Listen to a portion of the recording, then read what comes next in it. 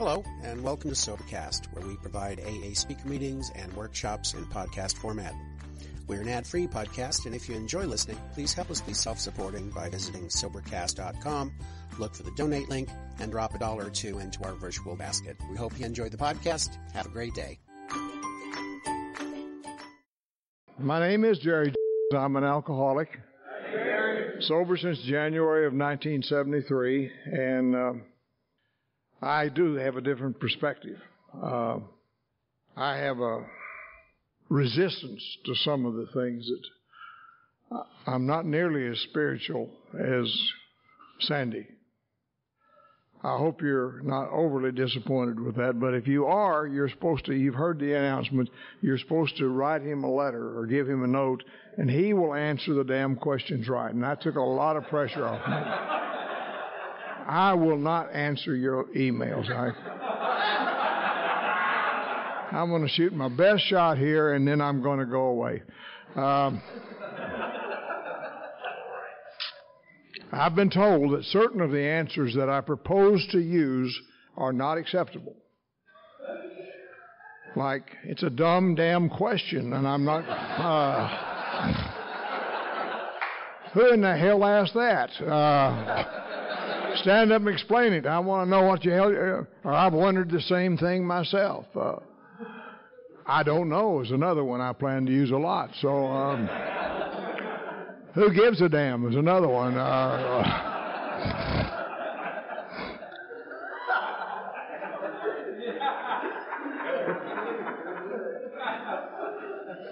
Well, there we are. Sandy did not do his job. He's supposed to do half of these, or maybe he gave me the bad ones. I don't know. We're going to find out right now. As he said, it's going to always be my point of view. I am no expert. I'm just one of the bunch. And that's a long letter. Jesus. I'll be selling 28 years next month. I'm finding that the older I get in sobriety, the fewer newcomers seem to attract. I seem to attract to sponsor. Sponsorship has always been a high priority for me in maintaining my sobriety. In retrospect, I sponsored many, many men between my 5th and 11th years. From that point to the present, I have worked with fewer and fewer newcomers. This may be, or may not be, anything to do with the fact that I am the one place for the first 17 years and then moved to a different area of the country every 4 or 5 years. My question is, has anyone else experienced that they sponsor fewer than the elderly? The older they got is what it means. Could it be that the newcomers are more attracted to sponsors who have less time because they can better relate? Or maybe I need to look at myself. I can identify with that absolutely. I had to think back to the time I was coming into Alcoholics Anonymous, and I was a very big-time lawyer, and I had to protect my anonymity at all costs, and so I wound up going to a little home group. Their baby had 1.5 years. The next one had 5 years, and then they got serious about sobriety. They went 15, 20 years, you know. And those guys that had those years of sobriety, I'm hanging on by my fingernails, you know. I want to drink every day. And I listen to them talk, and they're easy, and they're laughing, and it's comfortable. And I think those some of you don't need. They're not as bad drunk as I am. I need some real relief quick. And so I did not identify with them as well as I did a guy who walked in who had 6 months of sobriety. God, he had literature in every pocket. He had been to a treatment center. I couldn't risk my anonymity by going to treatment, so I was scurrying around the outskirts of AA trying to get it. And he came in and he had all this literature, knew more about alcoholism than anybody I ever heard in my life. And I identified with him. He didn't sponsor me, but we became close buddies. What I've seen in my experience is that as I've got more time in sobriety, I have attracted fewer newcomers than I did before, but I have also picked up a lot of guys that their sponsors have died or moved or whatever, so I have had a fairly stable group of guys that I work with. The problems that they have are near like the problems that I am experiencing at the time, so I think the match is good. And I think that there's nothing wrong with that. If you want to work with newcomers, I think it's a good idea to get on the jail committee. Go talk to some guys that are being sent by the court, or, they don't have a hell of a lot of choice who they talk to. You get them in those little jumpsuits that they have, and they got to come in and sit down for an hour, and, you can work on them. It makes me feel good. I don't know whether it helps them a damn bit or not, but it's a good thing to do, and it does help me. I like to go to newcomers' meetings. Even if I'm not a part of the program in any way, I just hang around, and if I hear some guy ask a question somewhere, I can go over and say, I had that happen to me, and so I've had to adjust my approach. That's what it amounts to, and I don't think I'm unique in that, but I may be. So there's somebody else here that disagrees with me. Will you raise your hand so the rest of the group can go talk to you after this is over? I don't want to talk to you anymore. I really don't. I'll be glad to talk to anybody who wants to talk to me. Oh, God, I got a 2-pager. Well, there's 2 little ones. When were the first and second letters written? When were the first and second letters written by Silkworth? Why were they both published? I don't know the answer to that question. I know they're both there. They're written and put in the book. And honestly, does anybody know whether the first and second letters were in the original big book? I have one, but I've never addressed that question. They were? I'd guess probably that as the book was written, Bill or somebody pointed out some points that maybe Dr. Silkworth helped them with, and so they, instead of having him rewrite the first one, they just had him include a second one as though it came along a little later. I have no other explanation to that. Why would God give us the ability to doubt Him? Damn if I know.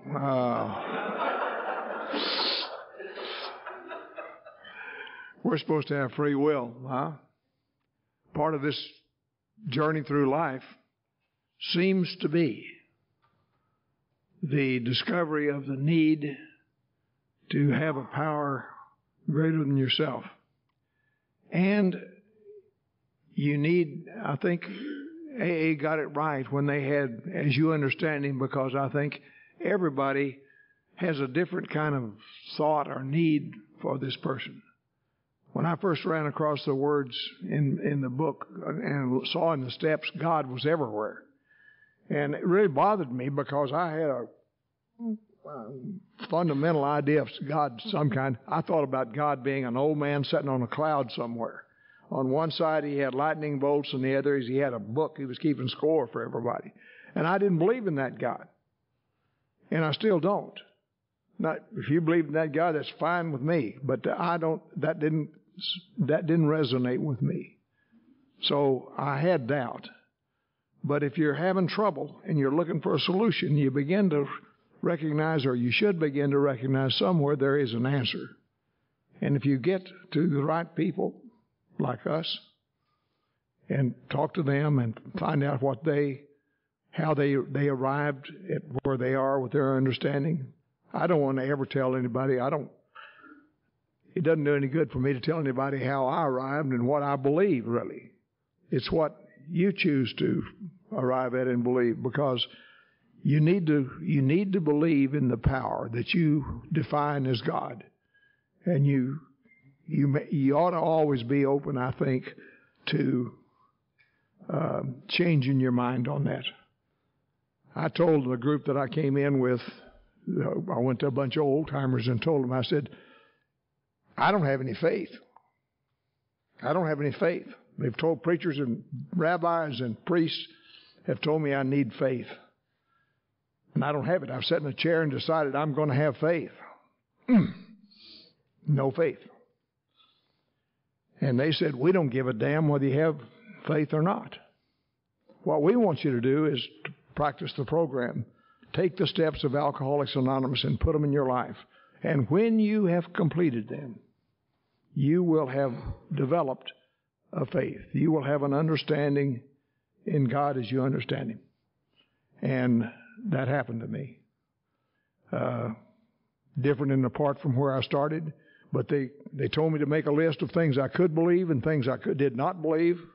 Had a long list of I don't believes and a short list of what I could believe. And they told me I'd spent my life in no man's land, halfway between what I didn't believe and what I could believe. And throw the list away about what I didn't believe, but be willing to bring things over to what I do believe as I go along, and go with what I do believe. So that's a long answer to a question that probably didn't answer it, but it's the best I can do. I think we're born with the need for doubt. How do you keep the desire for continuous growth, seeking, growing at all times?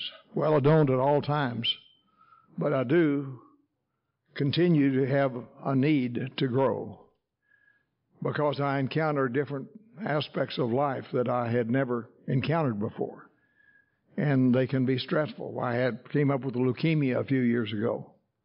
And for a few years, maybe a few years, a while anyway, I woke up every morning wondering if this is the day the leukemia was going to come back and get me. And then one day I woke up and looked out, and it was a pretty day. And I thought, I'm not going to screw this day up worrying about when I'm going to die. So I had to face death. My old mentor, Bob White, I told him one time I thought I had discovered my most basic fear. And the fear was I was going to lose my identity when I died. I didn't want to be a drop of water going back in the ocean. I wanted to stay Jerry Jones and appreciate what I'd accomplished in my life. And he laughed at me and he said, well, let me tell you what. He said, he called everybody Sugar Boy. He said, Sugar Boy, he said, my wife brings an expert into town every week to talk at our little chapel. Each of them has a different idea what it's going to be like, and I don't want to be morbid. Hell, I can't hardly wait. And said, guess what? Guess what? If nothing's there and I'm dead, it won't matter because I won't know it. Took a lot of my fear away. And I needed to grow beyond that one point I had. So the program keeps giving me things that move me along in this life. And I think it happens to all of us. If God doesn't make too hard of terms for those who seek Him, and God can only be found in the present moment, why is it so hard to remain in the present? Because we are human, and we have active alcoholic minds, which zip around thinking about 30 things in 30 seconds, I think. I don't know why God does things. I don't think anybody really knows why God does things. To me, this entity called God is constant. And if I lend myself to the principles that God has given us, my life goes forward, and I have what I need to be reasonably comfortable in my life. And I'm pretty sure that works for a lot of people, because I see people that have a lot more difficult lives than I've had, who are happy and content with what they do. And I believe God sets certain things in motion. Life, I personally don't believe God controls everything that happens. Now, Sandy does, but I don't believe a lot in predestination. I think we're kind of a free-flowing deal, and we go different places, but we're all going to wind up the same place. And anyway, that's my view on that.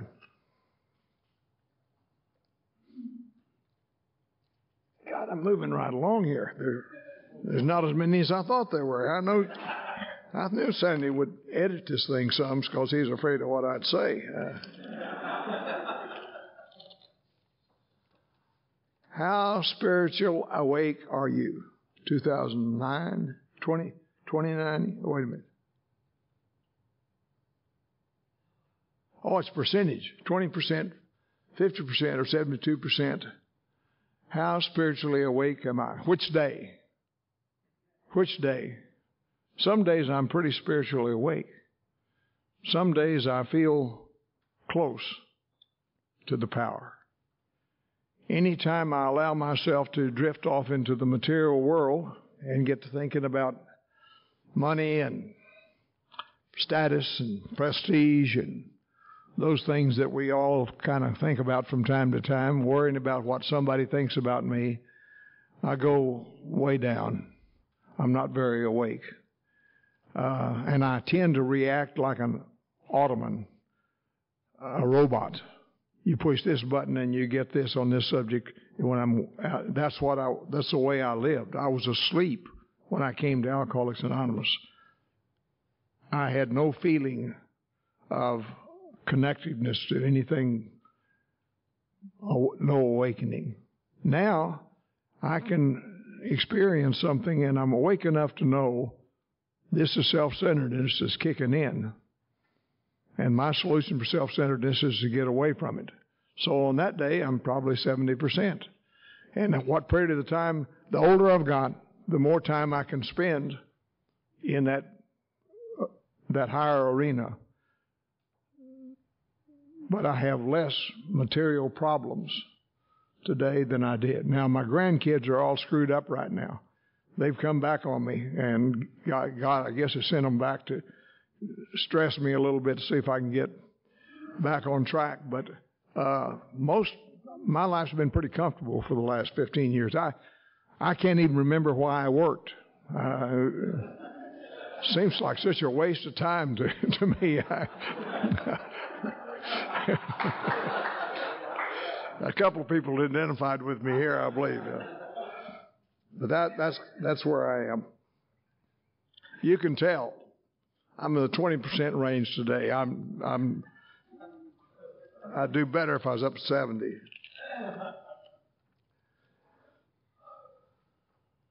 When did the keep coming back chant start? From where? I haven't got a clue.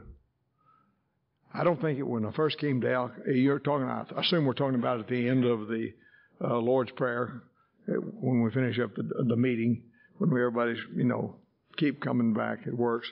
I think I encountered that in probably the first 10 years of my sobriety, but where it came from, I honestly don't know. It seems to be everywhere I've been. Does anybody know more specifically than that? I sure don't have any idea.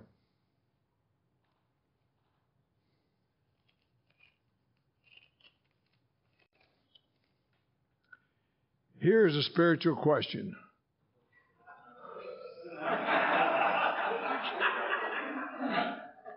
Who did this?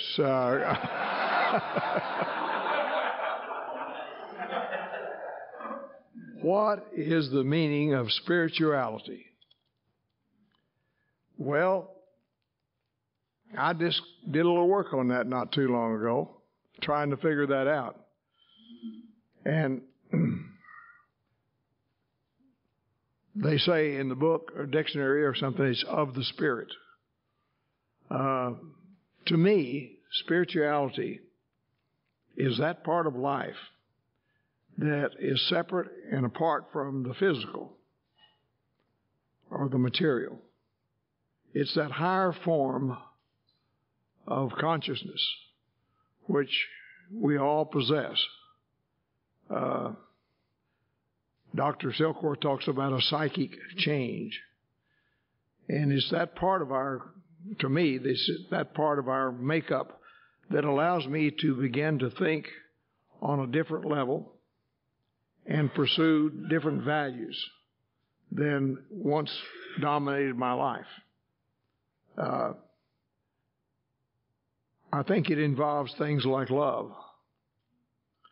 I think it involves things like the spirit of unity and fellowship. I think it involves honesty, the principles of the program of Alcoholics Anonymous, none of which can really be picked up or held in our hands or seen. You see just evidence of them. It is an outgrowth of the right living, I think. But it's defined, it's of the spirit of man, of his highest and best part of his mind and of his being. And if actually there's a debate goes on whether our consciousness comes from our brain or from outside our brain. And it may be that part of the universe which we might call our soul, our higher, finer part of being. That part of you can't screw up. No matter what you've done or where you've been, there's a part of you just can't screw up. If you do what you're asked to do in the program of Alcoholics Anonymous, you'll free yourself from a lot of these things. And as Sandy pointed out, those terrible things you did become your greatest asset. In a moment, the moment you accept them and recognize what they are, they change from liabilities to assets, and they're useful only to help someone else find their highest and best meaning and free them from a lot of guilt and things. Poor answer, tough question.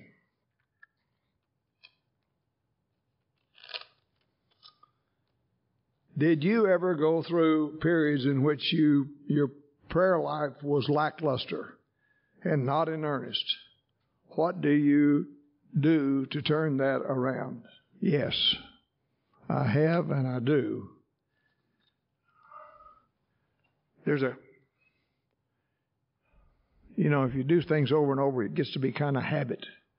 And you kind of fall into I kind of fall into the same pattern, read the same books. Bob here sent me a collection of daily meditations. Some of those daily meditations I read every day. Some of those I don't care a lot about reading every day. But I can tell when I get off the beam. When I get off the beam, I begin to be uncomfortable in this life, and I have to find some way to go back and get there, and prayer is a major way I do that. My wife is she's a really prayerful person. We go to a church called the Unity Church, and they have a silent unity that prays 24 hours a day to people that send it to them. And they have good results. People send in their prayers and they get good results. They've even done some scientific studies which are, I would say, render prayer as a probable activator of things. But there's controversy. There's other people that say they've done their kinds of prayer and it doesn't work. So usually when I get in trouble, I start praying. Generally, it's when things are not going quite the way I wanted them to go that I begin to think about trying to pray. And I'm really handicapped in this because the 11th step tells me what I got to pray for. I got to pray for God's will. And we were talking at lunch today, and I know what God's will is for me. God's will for me is to work the 12 steps of Alcoholics Anonymous in all my affairs the rest of my life. I really do believe that, because that gave me the greatest change in my life that I've ever experienced. And that part of prayer, just thinking about it, it never would have occurred to me for somebody, a client or some friend, to call me and tell me about a problem and for me to say, well, could we pray about that? But I do that some. I do that when I feel like it's appropriate and somebody wants to pray. I believe in prayer, and I believe that I need to change my focus from time to time and read different material, use a different thing, meditate a little different way, just to keep myself fresh. We are now down to the white paper. I don't know the significance of the white versus the yellow paper, but we're there. These may be things sent to me by somebody like Clancy, our great man Sandy. I feel about 98% free. However, there's just about 2% of me that questions whether I'm ever going to be completely reconcile my past. Most of the time, I accept the 2% as my alcoholism telling me that I still have alcoholism. Is this normal, or am I still so somewhat spiritually deficient?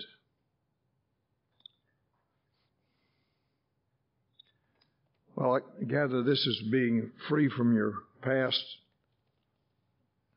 I don't know that we ever get totally free from regrets about what we did in our past.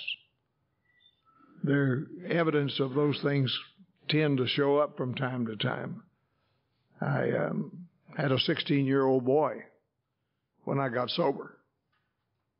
And occasionally, he will mention something that I did or said or whatever that was harmful to him back in the beginning, or back before sobriety. And I regret what I did. And I've done everything I can think of to fix that.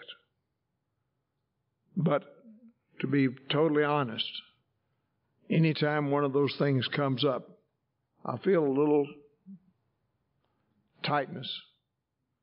I don't think I'm ever going to be totally free. Maybe I'm not supposed to be. Maybe that little tug that I have helps me not do it again, or reminded me the last time I did it that it didn't come out too good.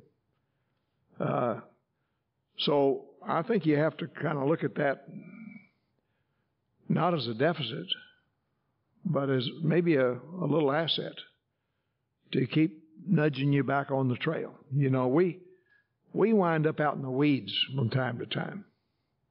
You can think you're going along in this program just doing fine, but when you look around one day and you're out in the weeds and you're very uncomfortable. And my experience is that when I recognize that and find it and begin to turn back to get on the trail, which is God's will, the steps, my life in AA, when I turn back on the trail, I don't have to get all the way back on the trail before I feel good.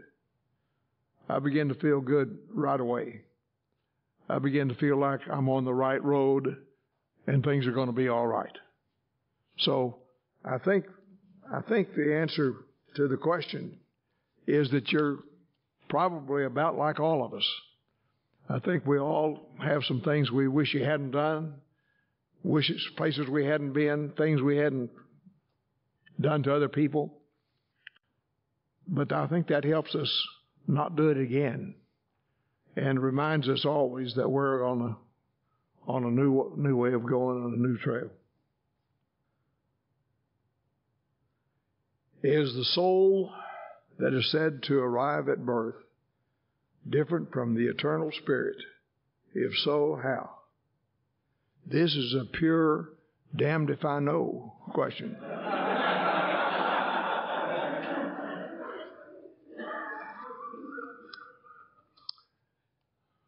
What is a soul?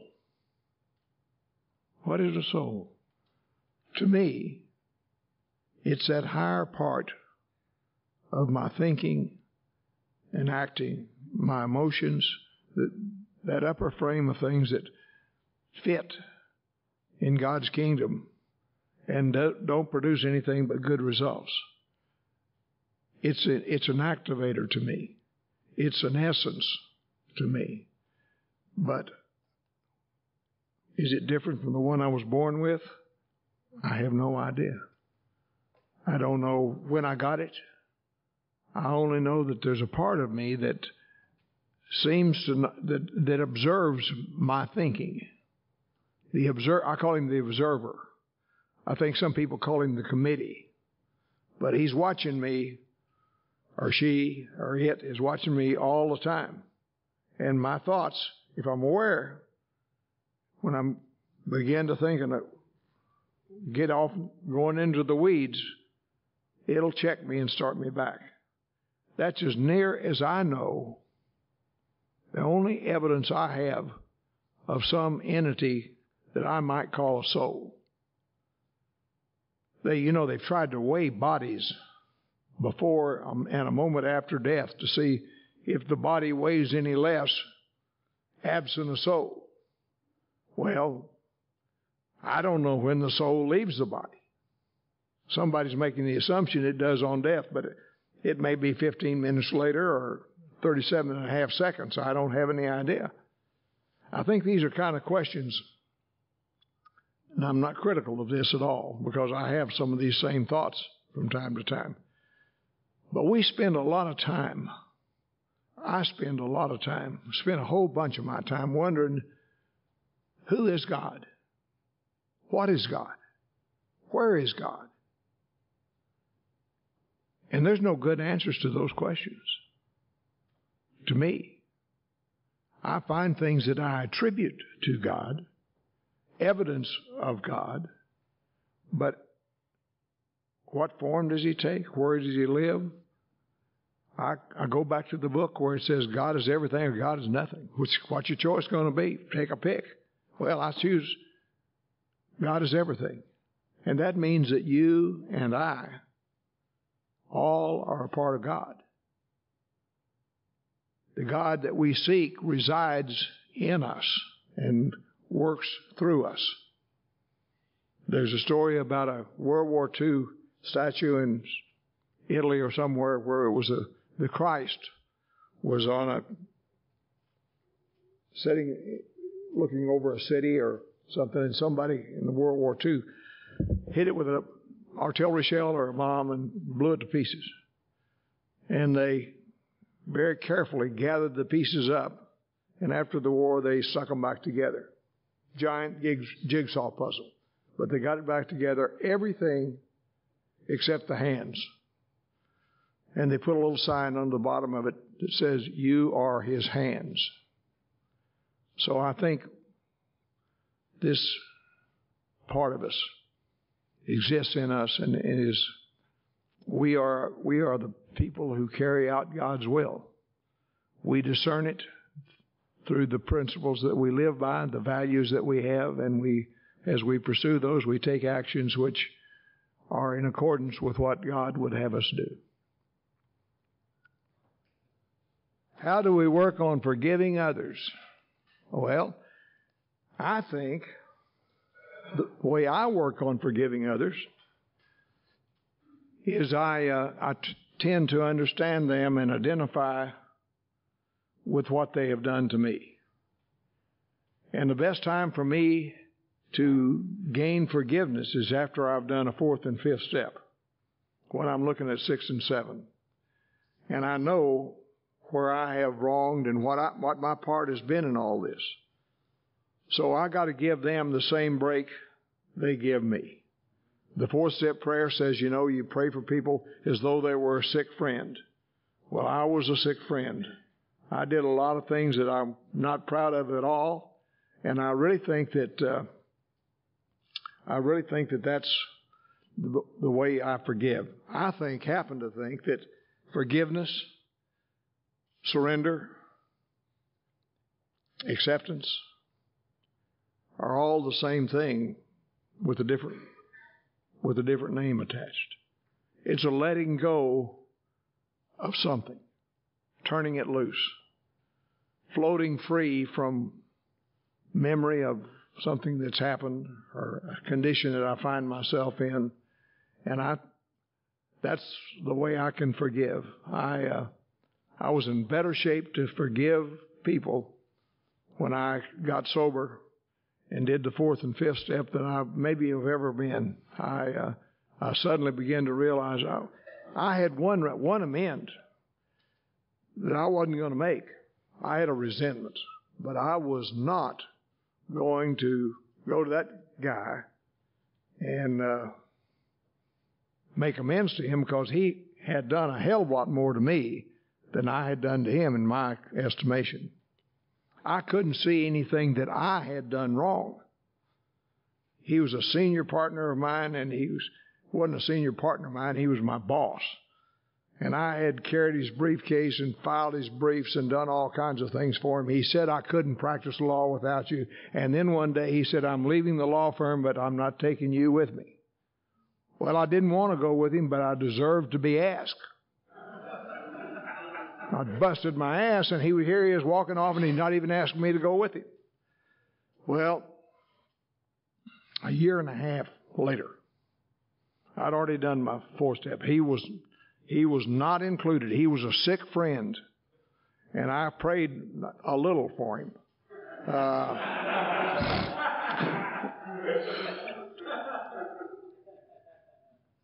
And I went to a restaurant in Lubbock, Texas, that we had been in at one point when I was working with him or for him. And I remembered the last time I was there. We had been in the middle of a trial, and the other lawyers on the other side had called us down to talk about a settlement, and they were just going to drink a while, and that's what we did. And I drank some before I got there and some after I got there, and I had a spiritual experience there. I saw the first go-go dancer that I had ever seen. She had an interesting costume. She had flames coming out of various places in her body that was really intriguing, and she moved well. As she took certain steps, I had a spiritual awakening, and she came over after the dance and sat down beside me. And in a little bit, she said, would you like to dance? Well, I didn't know how to dance the way she was dancing, but she said, we'll just dance. And so we just danced. And at the table with me was our client, who was a primary lawyer for the Murkison family, which was a wealthy family in Dallas. They had hired my partner and I. He was president of the State Bar of Texas at the time, and I was a tag-along. And we danced a little bit, and she said, I'm really hungry. And I said, well, we all should all go somewhere and get something to eat. I was, kind-hearted, trying to be helpful. And I rounded the boys and the Murkison's representative and my state bar president, and took them to a restaurant, this restaurant, and she liked to tell jokes, sort of off-color jokes, and she talked loudly, and people looked at us, and it got embarrassing enough to me that I didn't pursue this any further. I decided I better check out. But as I walked in that restaurant, I thought, I know why that guy didn't ask me to go with him. He knew he had a young, budding alcoholic working for him, and he was going to start a new firm, and he didn't need a young drunk going along bringing go-go girls to meet with big clients. So I went back and found him and told him that I was sorry about all those bad things I'd said about him in the intervening years, and talked to him about how I would like to make amends for him. But I couldn't see that until I had that experience. It took a while for me to get to where I was going. I've enjoyed talking to you all. I gather none of you have any other experiences or any questions you want to ask. And I want to thank you. I'm sorry I didn't have time to correct all of Sandy's mistakes this morning, but it's all right, isn't it, Howard? Okay, thank you.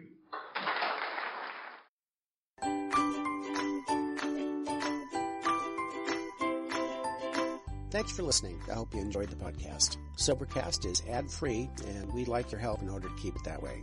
So if you'd like to help us be self-supporting by pledging $1 or $2 a month, visit Sobercast.com and look for the donate links. Thank you very much.